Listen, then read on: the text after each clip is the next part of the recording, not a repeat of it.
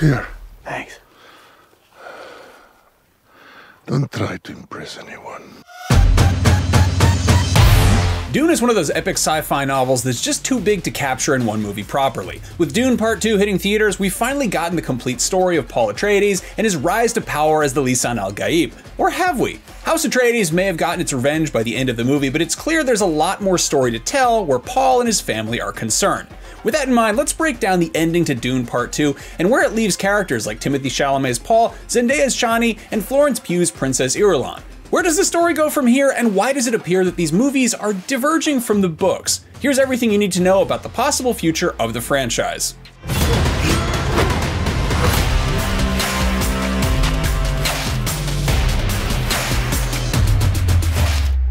If the first Dune movie showed us the downfall of House Atreides on Arrakis, the sequel is about how Paul turns the tables on his betrayers. In Dune Part 2, we see Paul win the hearts and minds of the Fremen. These desert nomads have been conditioned by years of carefully planted Bene Gesserit prophecies to expect the coming of a messiah called the Lisan al Gaib.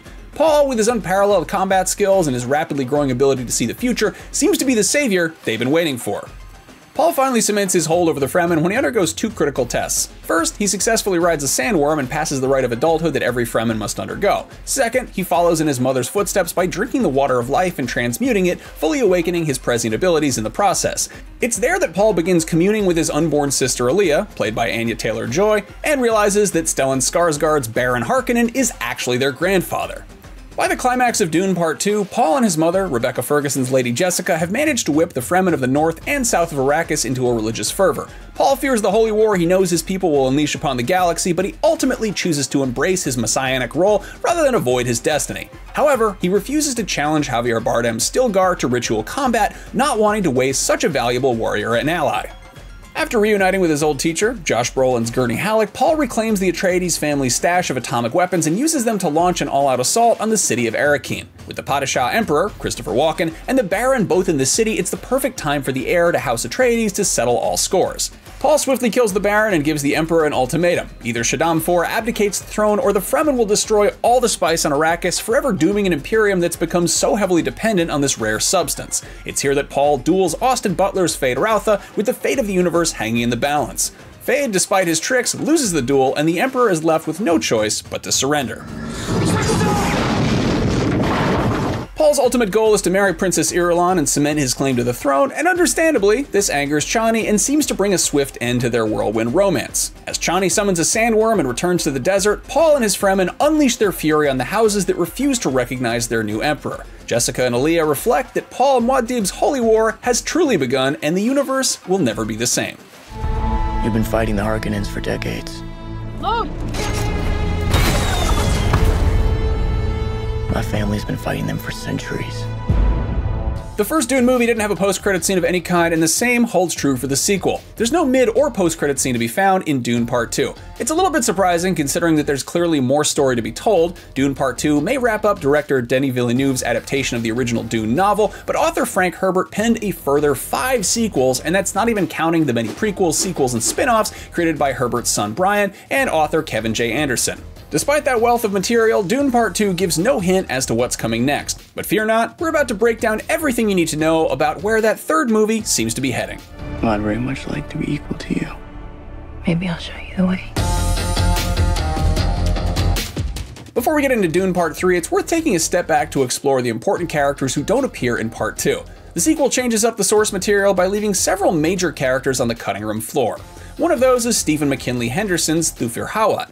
Thufir plays a small but critical role in the second half of the book. Captured by the Harkonnens, Thufir is put to work as the Baron's new mentat. The Baron believes that Thufir can be controlled through his desire for vengeance, all based on the lie that Lady Jessica betrayed her duke. But Thufir continues to quietly scheme against the Harkonnens and maneuver Feyd-Rautha against his uncle. In the end, Thufir chooses to die rather than betray Paul.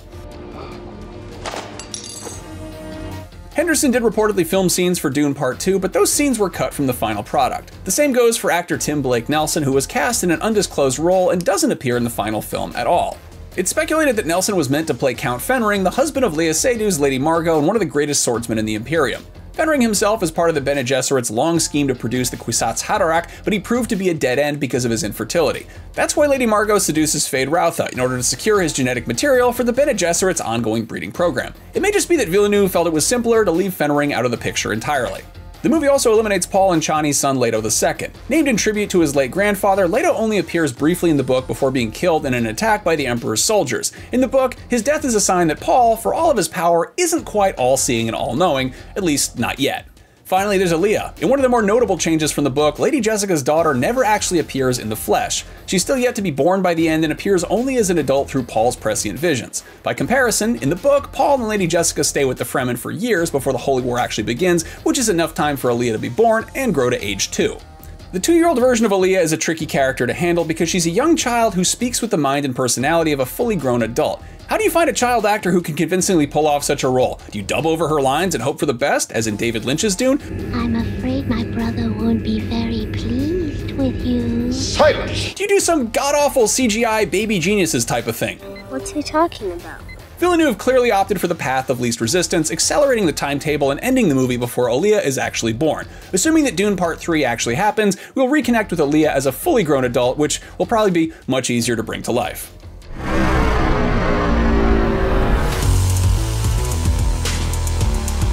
Dune Part 2 definitely wraps up on an open-ended note, just as the novel does. As the credits roll, we've just seen the opening salvo in a holy war that promises to reshape the galaxy. Paul has gotten his revenge, but at what cost? Is this even a happy ending? Not really. Herbert famously said that the Dune series is a cautionary tale about the need to be wary of charismatic leaders. Whether or not his intentions are noble, Paul has just ushered in a war that threatens to claim billions of lives. The fallout of that war carries into the second book in the series, Dune Messiah.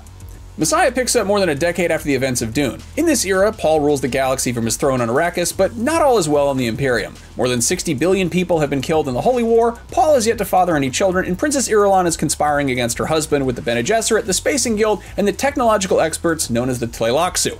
Even some of the Fremen are beginning to doubt their leader and lament the loss of their old way of life. All the while, Alia becomes a religious figure in her own right, with many Fremen worshippers hailing her as Saint Alia of the Knife. Even more than in the first novel, Paul struggles with the weight of his prescient visions in Dune Messiah. When the past, present, and future are open to you, how do you decide to do anything? How do you move through the world when every step is laid out before you? When you can sense every tragedy that lies ahead, do you allow fate to play out, or do you seek to rewrite the future? Paul is determined to guide humanity along the best possible path, but in the end, the sacrifices necessary might be too much for him to bear. Villeneuve has voiced his desire to film a third Dune movie based on Messiah, and it appears that the screenplay is nearly complete. However, the ending to Dune Part 2 suggests that Part 3 won't be a one-to-one adaptation of Messiah. The biggest change in this sequel involves the fate of Chani. In the book, Chani is aware of Paul's plan to marry into the throne and accepts it as a necessary burden. She serves as Paul's concubine in Dune Messiah, living in a tense coexistence with Irulan and hoping to bear Paul's children. Chani is unaware that Irulan is poisoning her food with contraceptives, purposely denying the Emperor an heir.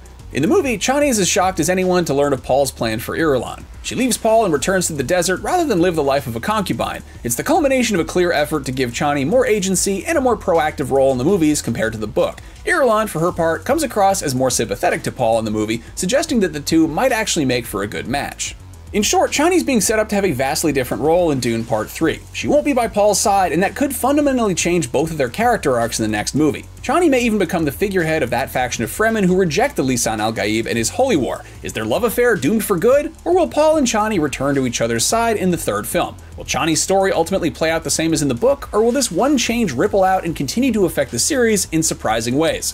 Well, we'll have to wait a few years until the next Dune movie hopefully becomes a reality to find out.